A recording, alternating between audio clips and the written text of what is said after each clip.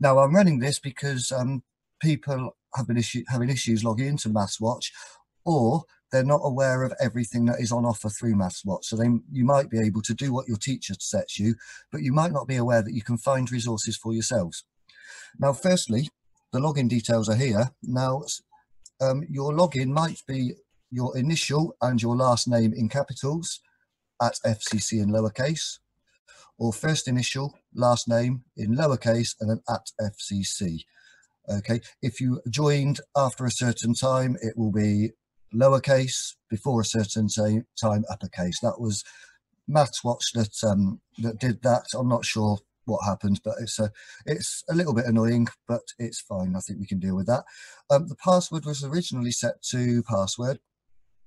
This may have been changed over the years. Okay, so it might have been reset to FCC123, or it might have been reset to your username. If you can't log in, then please let Mrs. Cooper know, and she can try and rectify that during this meeting, or if not, send your maths teacher an email and they will or an EduLink message, and they will sort it out for you. Okay, a reminder there, if you want to use the chat function in this meeting, you can do. So I'm now going to share my screen with you, and you should see now what you get when you try to log in to MathsWatch.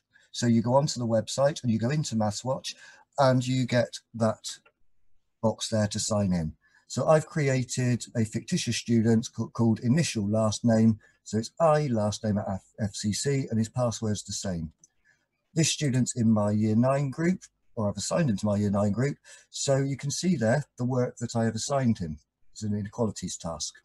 I'll come back to that in a second. Your screen might look very slightly different to this screen. You can see here I've got the icons My Work, Videos, Progress and Extras. Yours, if you are on a tablet, you might not see those. Instead, you will have a little icon up here with 3 lines in it.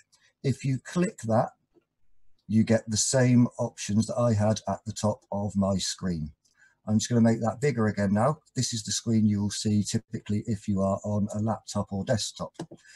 Now, if this student wanted to have a go at the task that I set them, they simply click on the task. You'll see it's a task on inequalities, which I've just been doing with my year 9s, and I can select the questions. Now, 1 or 2 people were having issues with entering into here. Okay, if you don't know how to enter a symbol, can you see, if you can see the little plus there, that gives me all of the symbols. Now, one of my students actually did this. You'll see when I submit my answer, it is between -4 and 5. It does not include -4, but it does include 5, because that means less than or equal to 5. But whoops, I've got that wrong. Now that's because I've not read the question really carefully. So on the number line it says n, so I needed to use n instead of x. And when you submit an answer and it is right, you might have heard that nice little ping there, and it goes green. Okay. Also on that, while I'm doing this task, I've got a video that might help down here, and there may be some sort of overview here. I'm going to come back to those and how you can find the videos for yourselves in a second. So I'm going to go back to my work, and that will take me to the original screen when I signed in. Okay, if this student wants to find their own video or set themselves questions, if I've set questions in another format and they want to do more practice, they can click on videos. That will give them the option to search all of MathsWatch for videos. So here I've selected GCSE, I've selected algebra, and I've started typing inequalities. If I select inequalities on a number line, the student will now see some of the questions that I set them if I click on interactive questions. You can do those for fun. If you're doing those as extra work and you want to screenshot what you have done and send it to your teachers, that will be great. We can give you some achievement points. What you can also see here is you can again see the video, you can see the search bar, and you can see clips that are related to it. For example, solving linear inequalities is a related topic, so that appears down there. let's just go back to the home screen. Again, I'm going to go back into videos. Now, if I, again, go to Inequalities, if I press play, I have got a just under 5-minute video. I'm just going to click that and listen to the clip for a few seconds.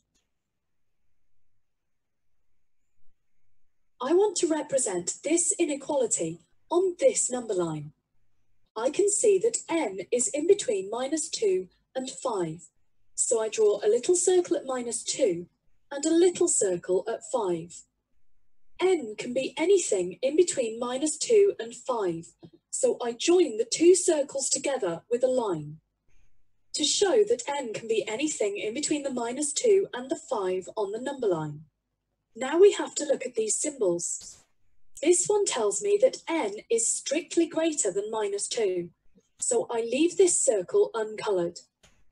But this one tells me that n is less than or equal to 5. To show this, I colour in the circle. Okay, so I've pressed pause there because I don't think you need to watch the whole video. You can go and search for that for yourselves. What you will also notice is a 1-minute maths video. Now, this one is for if you are fairly confident on a topic, but you just want to check it. So you can just click on that and it will sum everything up in a minute and the pace will be much, much quicker. Okay. The other thing that you might notice up here is worksheet. If you would like to do more practice and you would rather print it off and work on a worksheet, you can click that. And in a new window, it's generated a short worksheet for me. So we can do that on paper. Okay. I'm just going to go back now to this. And in here, you can also select Key Stage 3 or AS level.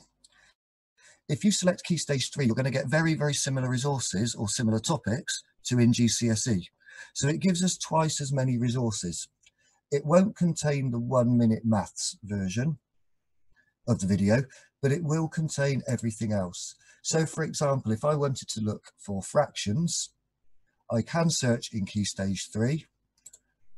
I can go to number, and if I start typing fractions in here, I get all of these options. I can then look at how to shade fractions. If I click that, again, you get the video, or you will get the video. You've got the interactive questions, and you've got the related topics. Okay, so if I wanted to click that, I can then watch a video on fractions. I think that just about sums up everything that I would like to make you aware of at this point. If you do have any instant queries, do let Mrs. Cooper know on the chat, please. You can message your child's maths teacher via EduLink or by email.